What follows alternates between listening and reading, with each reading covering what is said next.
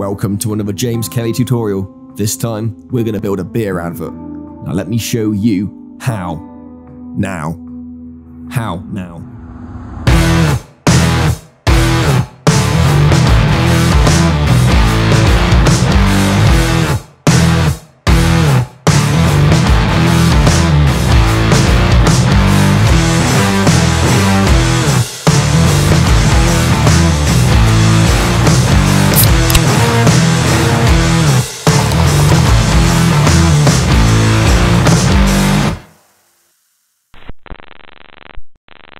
Did that look any good? Hope so. I haven't even made it yet, so I don't know what it's going to turn out like, but you have already seen it.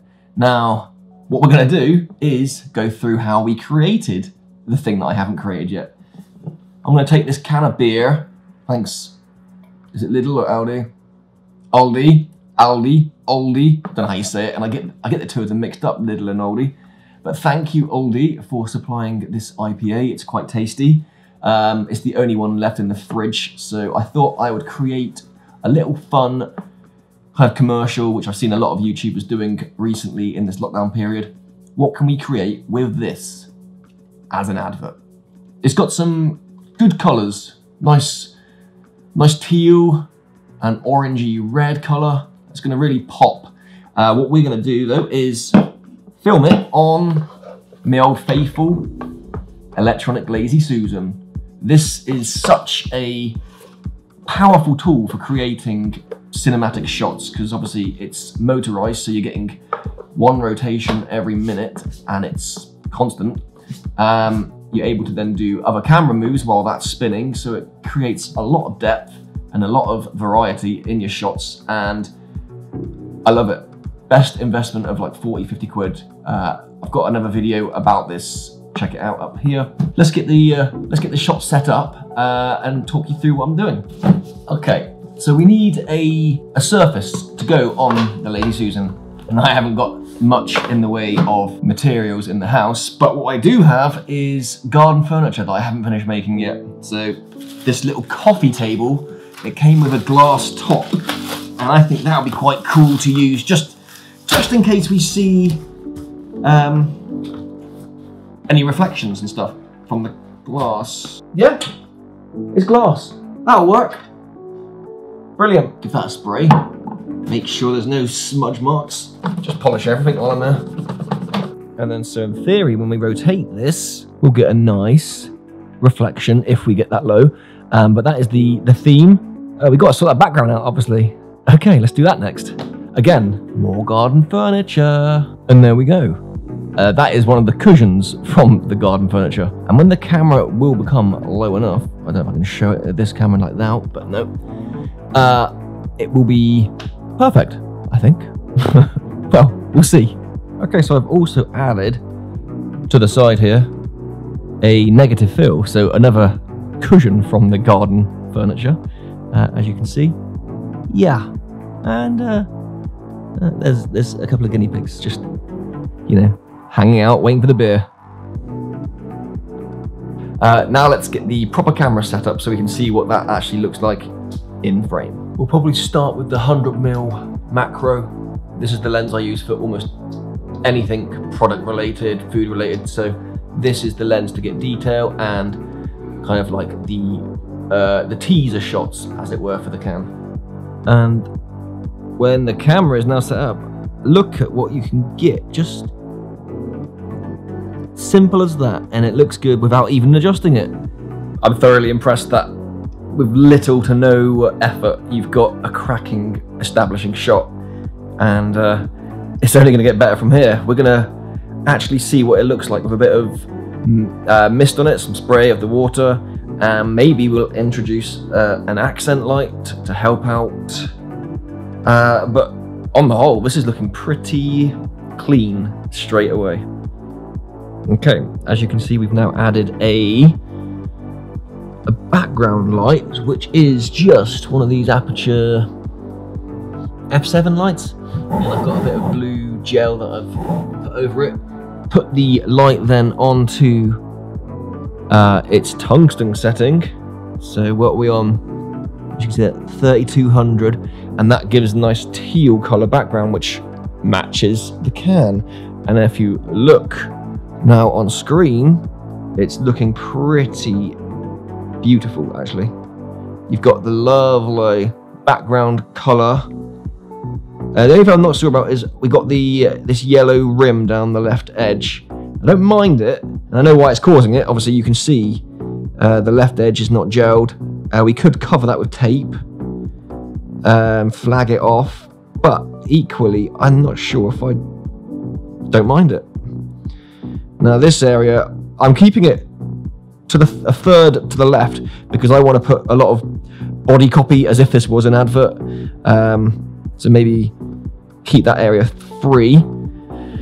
Also, I haven't actually told you, we're shooting on the 1DX and we're shooting in 4K, so we're able to punch in a lot more when it comes to doing different angles and stuff. Plus, the detail is beautiful with this lens combo. So the next step would be deciding whether we want to keep the yellow highlight or whether we want to not. And then also we're going to add some water drops. And that will be shot 1. Let it rotate a few times and boom. As you can see, I've had to use more garden furniture. More cushions. Also, a PlayStation 4 is propping up the cushions, and that's there because it's broken. I'm fixing that today.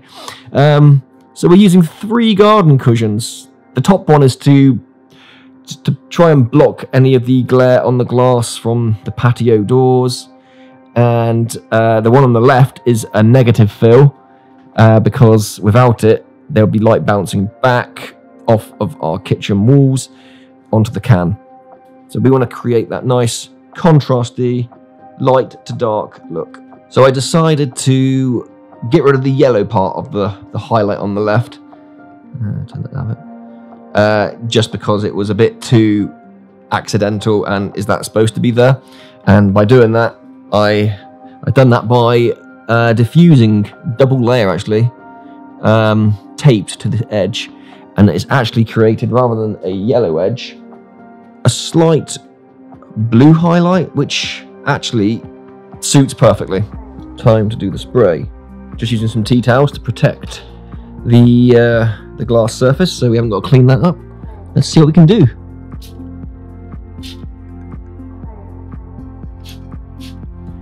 So we went a little bit crazy with the water, and it's drenched now. The original mister broke, and I'm using like a Sif window cleaner or something, kitchen cleaner nozzle, and it comes out a lot more heavy than what was the mist before. But the results are looking still pretty good.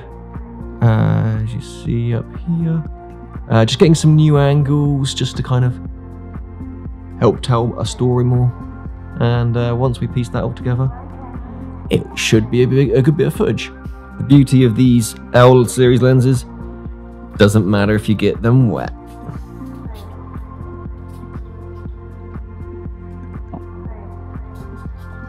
And then for the final shot, I think what we can do is a hand coming in and grabbing the can and pulling it away. So let's just spray it with a bit more water. Love me some water. Here we go.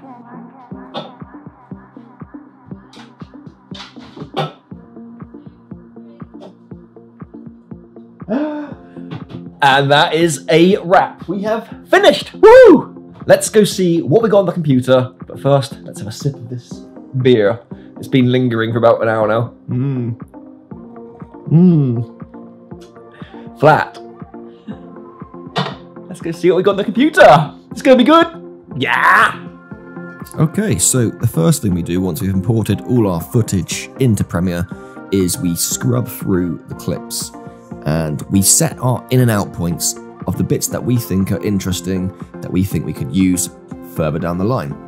Then when we drag them onto the timeline, we are going to scale them down to 50% because we shot in 4K and we're only on a 2K timeline. And then we just go through all of those clips until we end up with a a timeline full of the best bits from what we shot. Next thing is we choose a music track that fits the vibe you're going for, and then start to cut the clips with the music.